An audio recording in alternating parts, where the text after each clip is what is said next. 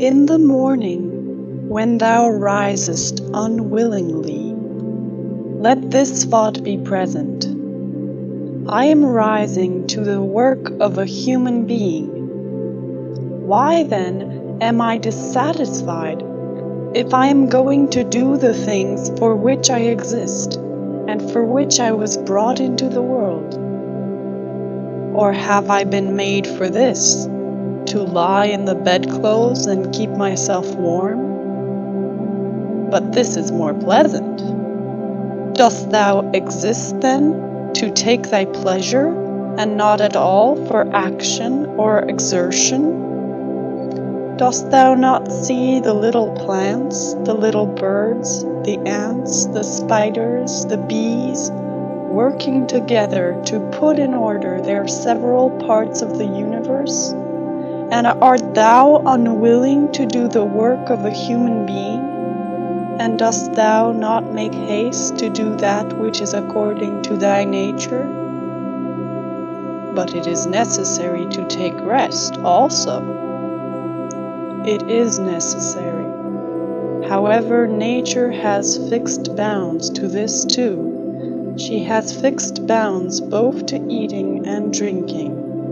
And yet thou goest beyond these bounds, beyond what is sufficient.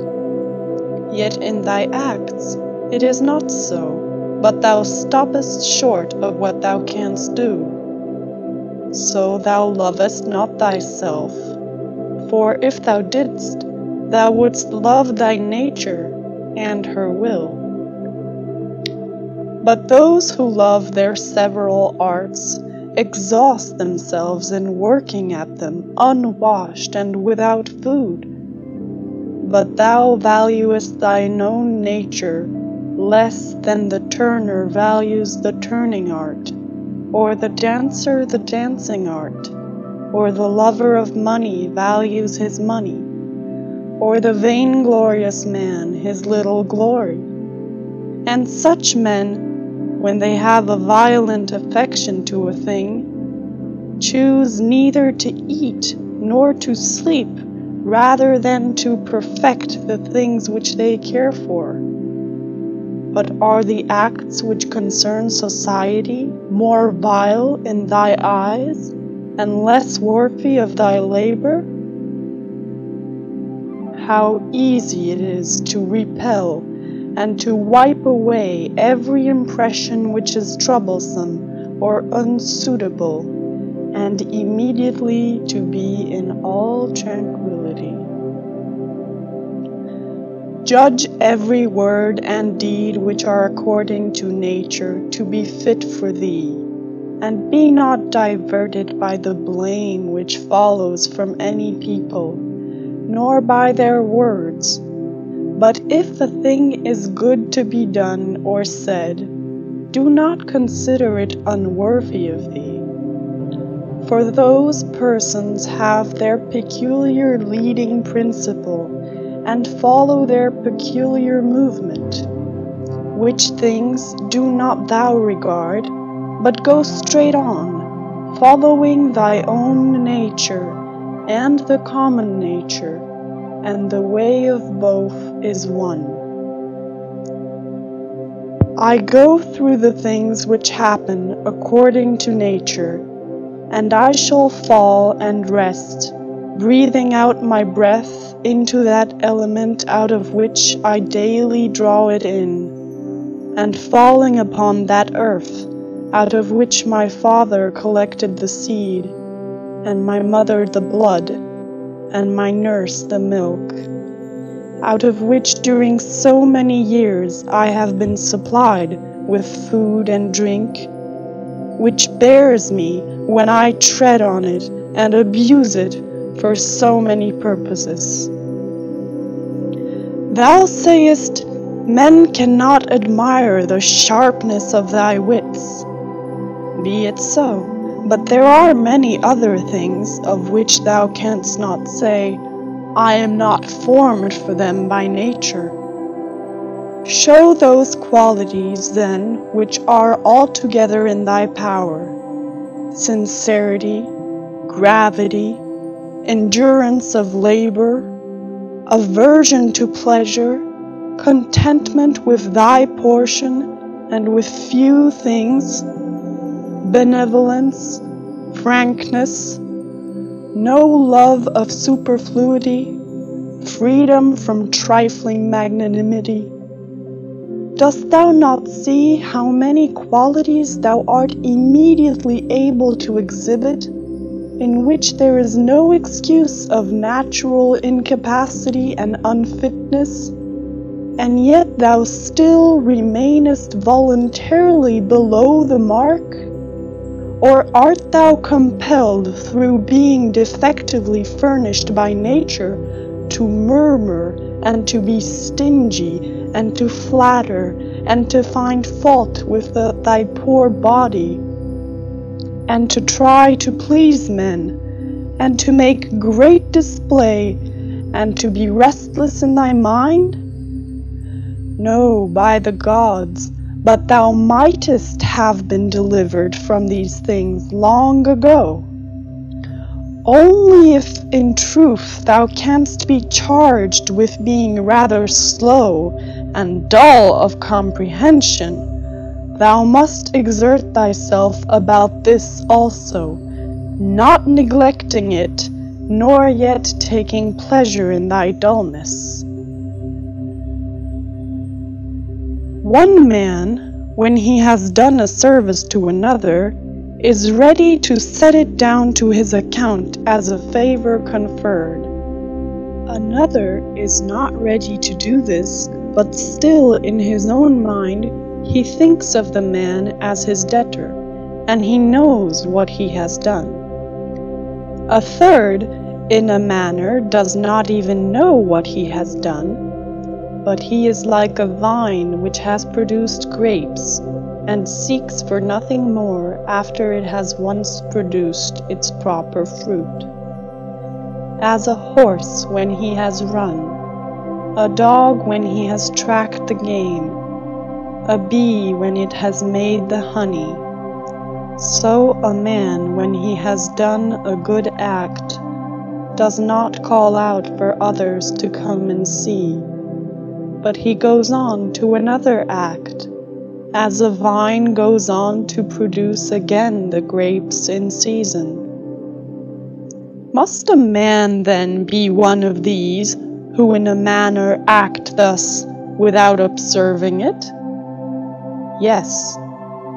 But this very thing is necessary, the observation of what a man is doing. For it may be said, it is characteristic of the social animal to perceive that he is working in a social manner, and indeed to wish that his social partner also should perceive it. It is true what thou sayest, but thou dost not rightly understand what is now said, and for this reason thou wilt become one of those of whom I spoke before, for even they are misled by a certain show of reason. But if thou wilt choose to understand the meaning of what is said, do not fear that for this reason thou wilt omit any social act. A prayer of the Athenians. Rain, rain, O dear Zeus, down on the plowed fields of the Athenians and on the plains. In truth, we ought not to pray at all, or we ought to pray in this simple and noble fashion. Just as we must understand when it is said that Aesculapius prescribed to this man horse exercise, or bathing in cold water, or going without shoes, so we must understand it when it is said that the nature of the universe prescribed to this man disease or mutilation or loss or anything else of the kind. For in the first case, prescribed means something like this: He prescribed this for this man as a thing adapted to procure health. And in the second case, it means that which happens to or suits every man is fixed in a manner for him suitably to his destiny. For this is what we mean when we say that things are suitable to us, as the workmen say of squared stones in walls or the pyramids, that they are suitable when they fit them to one another in some kind of connection. For there is altogether one fitness, harmony. And as the universe is made up out of all bodies to be such a body as it is, so out of all existing causes, necessity, destiny, is made up to be such a cause as it is.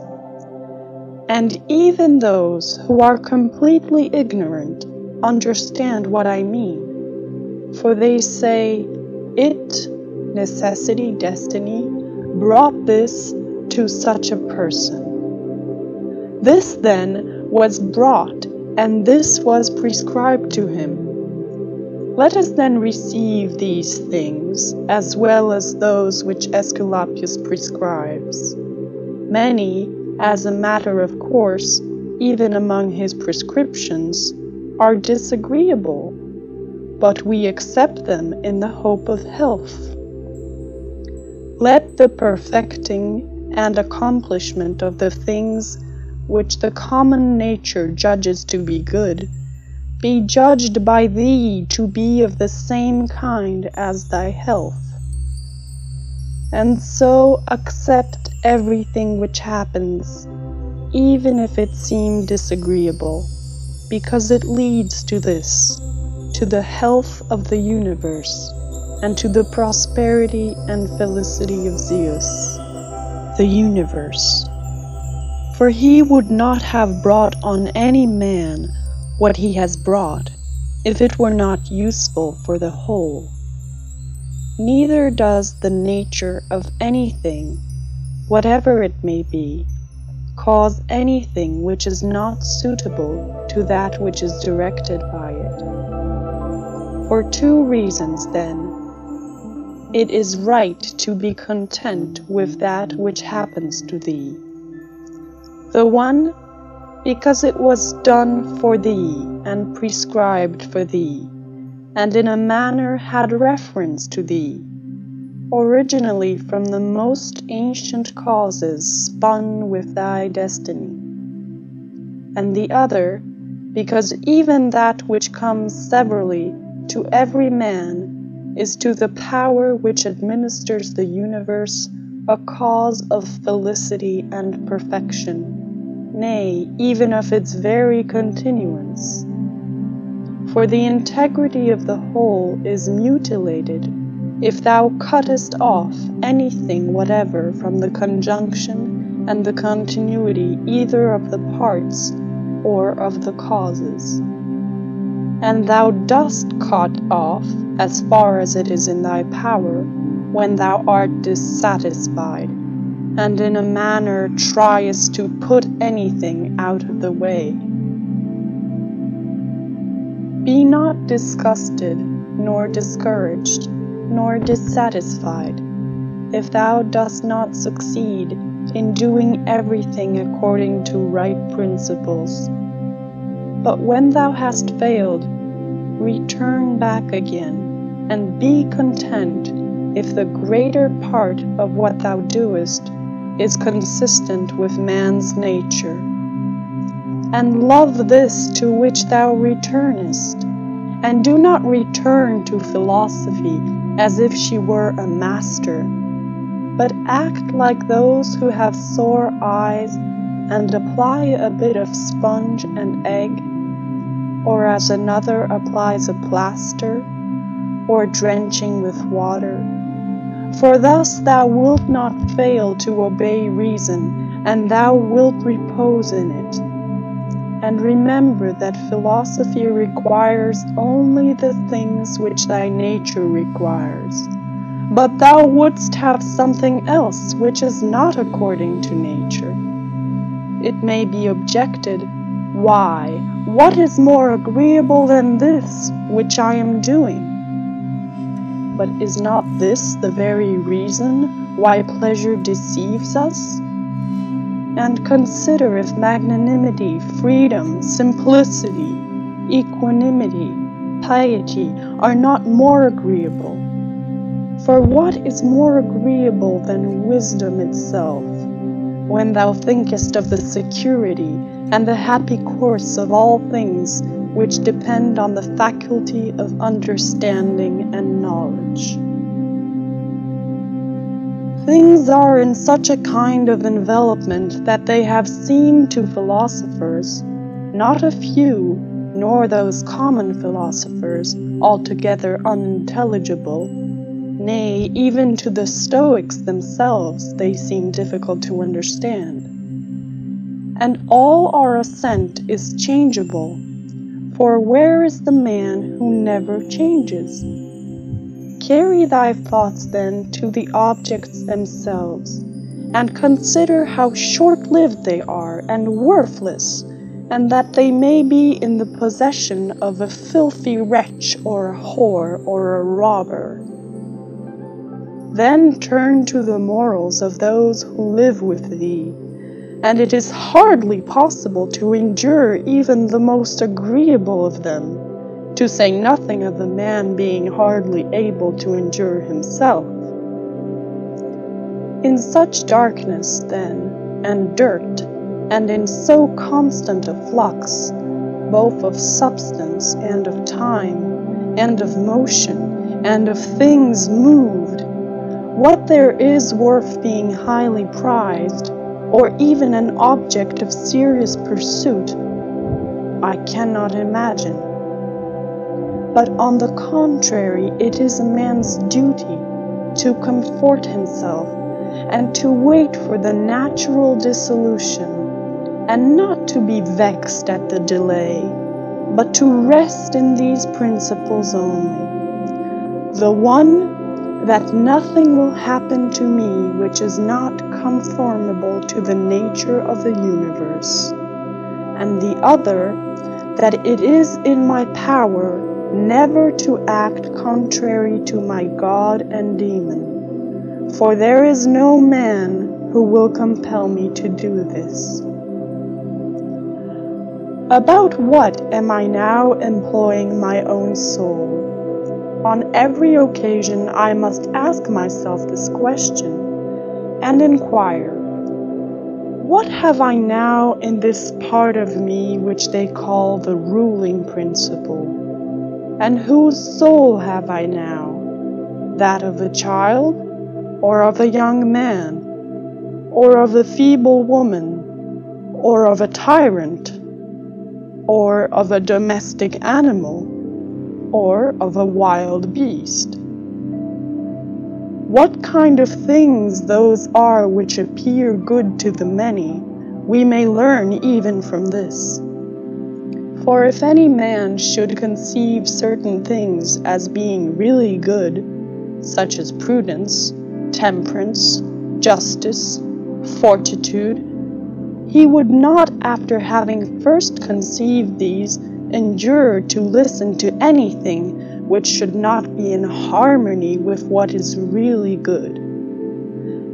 But if a man has first conceived as good the things which appear to the many to be good, he will listen and readily receive as very applicable that which was said by the comic writer.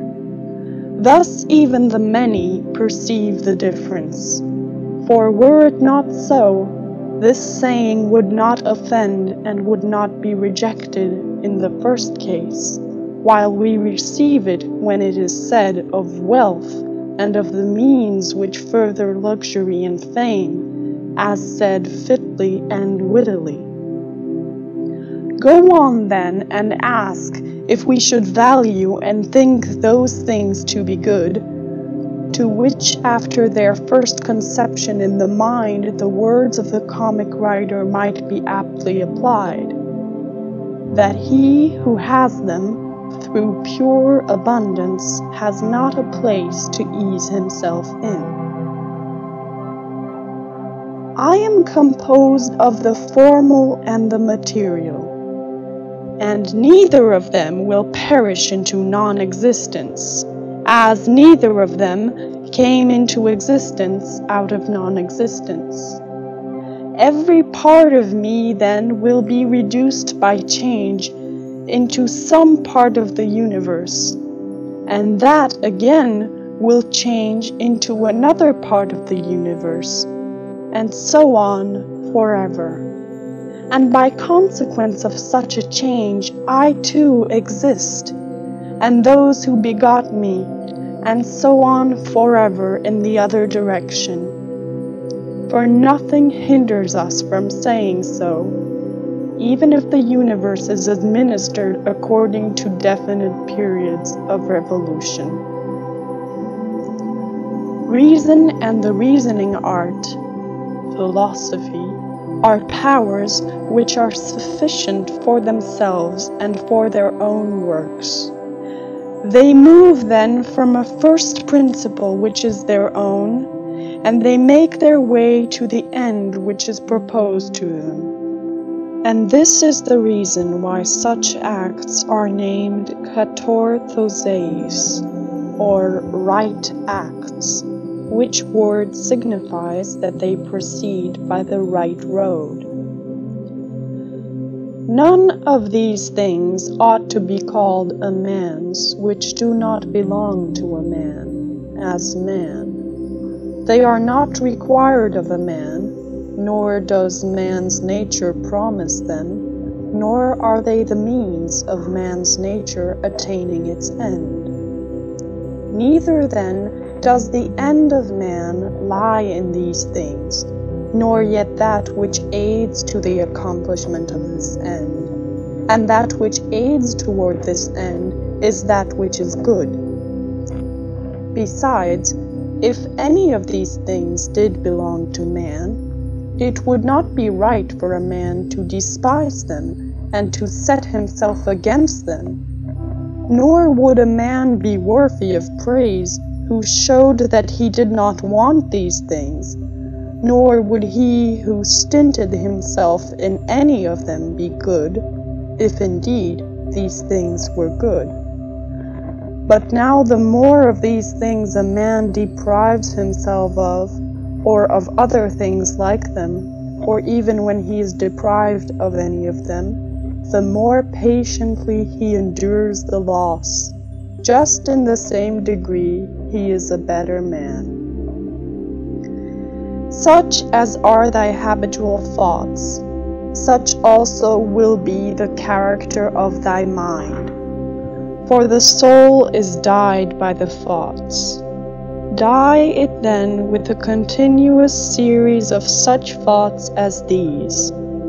For instance, that where a man can live, there he can also live well. But he must live in a palace. Well then, he can also live well in a palace.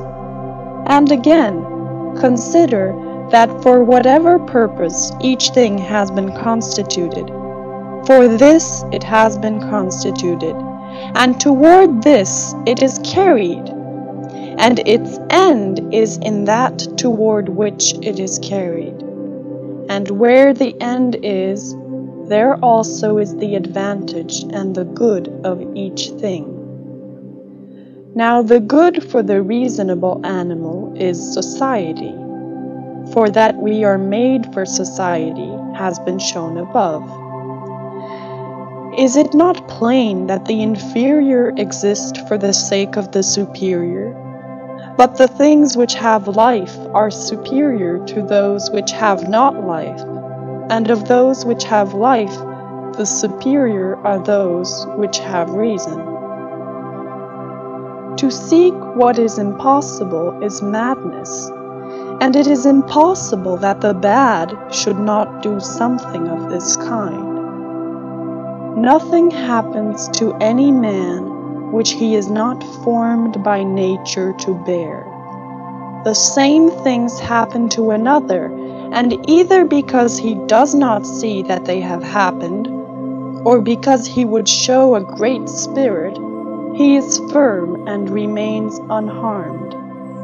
It is a shame, then, that ignorance and conceit should be stronger than wisdom. Things themselves touch not the soul, not in the least degree, nor have they admission to the soul, nor can they turn or move the soul. But the soul turns and moves itself alone, and whatever judgments it may think proper to make, such it makes for itself the things which present themselves to it. In one respect, man is the nearest thing to me, so far as I must do good to men and endure them. But so far as some men make themselves obstacles to my proper acts, man becomes to me one of the things which are indifferent, no less than the sun or wind or a wild beast. Now it is true that these may impede my action, but they are no impediments to my effects and disposition, which have the power of acting conditionally and changing. For the mind converts and changes every hindrance to its activity into an aid, and so that which is a hindrance is made a furtherance to an act, and that which is an obstacle on the road helps us on this road. Reverence that which is best in the universe, and this is that which makes use of all things and directs all things. And in like manner also reverence that which is best in thyself, and this is of the same kind as that. For in thyself also that which makes use of everything else is this, and thy life is directed by this. That which does no harm to the state does no harm to the citizen. In the case of every appearance of harm, apply this rule: if the state is not harmed by this, neither am I harmed. But if the state is harmed, thou must not be angry with him who does harm to the state. Show him where his error is. Often think of the rapidity with which things pass by and disappear, both the things which are and the things which are produced. For substance is like a river in a continual flow, and the activities of things are in constant change, and the causes work in infinite varieties, and there is hardly anything which stands still. And consider this which is near to thee, this boundless abyss of the past and of the future, in which all things disappear. How then is he not a fool who is puffed up with such things, or plagued about them, or makes himself miserable? For they vex him only for a time, and a short time. Think of the universal substance, of which thou hast a very small portion, and of universal time, of which a short and indivisible interval has been assigned to thee, and of that which is fixed by destiny, and how small a part of it thou art. Does another do me wrong? Let him look to it. He has his own disposition, his own activity. I now have what the universal nature wills me to have, and I do what my nature now wills me to do. Let the part of thy soul which leads and governs be undisturbed by the movements in the flesh, whether of pleasure or of pain, and let it not unite with them, but let it circumscribe itself and limit those effects to their parts. But when these effects rise up to the mind by virtue of that other sympathy that naturally exists in a body which is all one, then thou must not strive to resist the sensation, for it is natural. But let not the ruling part of itself add to the sensation the opinion that it is either good or bad. Live with the gods. And he does live with the gods who constantly shows to them that his own soul is satisfied with that which is assigned to him, and that it does all that the demon wishes, which Zeus hath given to every man for his guardian and guide, a portion of himself. And this is every man's understanding and reason. Art thou angry with him whose armpits stink? Art thou angry with him whose mouth smells foul? What good will this anger do thee? He has such a mouth, he has such armpits. It is necessary that such an emanation must come from such things. But the man has reason, it will be said, and he is able, if he takes pains, to discover wherein he offends. I wish thee well of thy discovery. Well then, and thou hast reason, by thy rational faculty stir up his rational faculty, show him his error, admonish him. For if he listens, thou wilt cure him, and there is no need of anger. As thou intendest to live when thou art gone out, so it is in thy power to live here. But if men do not permit thee, then get away out of life, yet so as if thou wert suffering no harm. The house is smoky, and I quit it. Why dost thou think that this is any trouble? But so long as nothing of the kind drives me out, I remain, am free, and no man shall hinder me from doing what I choose. And I choose to do what is according to the nature of the rational and social animal. The intelligence of the universe is social. Accordingly, it has made the inferior things for the sake of the superior, and it has fitted the superior to one another. Thou seest how it has subordinated, coordinated, and assigned to everything its proper portion, and has brought together into concord with one another the things which are the best. How hast thou behaved hitherto to the gods, thy parents, brethren, children, teachers, to those who looked after thy infancy, to thy friends, kinsfolk, to thy slaves? Consider if thou hast hitherto behaved to all in such a way that this may be said of thee: Never has wronged a man in deed or word.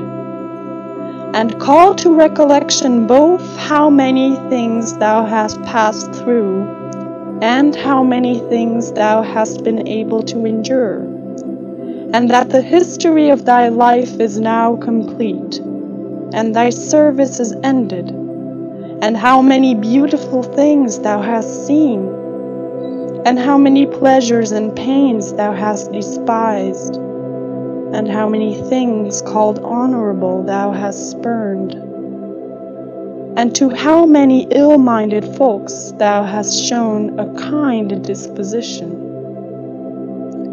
Why do unskilled and ignorant souls disturb him who has skill and knowledge? What soul then has skill and knowledge?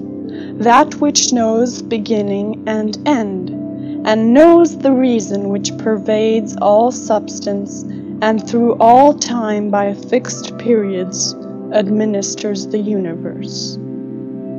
Soon, very soon, thou wilt be ashes, or a skeleton, and either a name or not even a name. But name is sound and echo, and the things which are much valued in life are empty and rotten and trifling, and like little dogs biting one another, and little children quarreling, laughing, and then straightway weeping. But fidelity and modesty and justice and truth are fled up to Olympus from the widespread earth. What then is there which still detains thee here?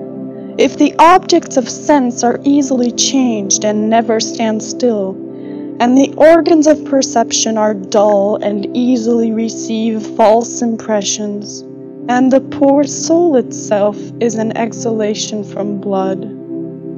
But to have good repute amid such a world as this is an empty thing. Why then dost thou not wait in tranquillity for thy end, whether it is extinction or removal to another state?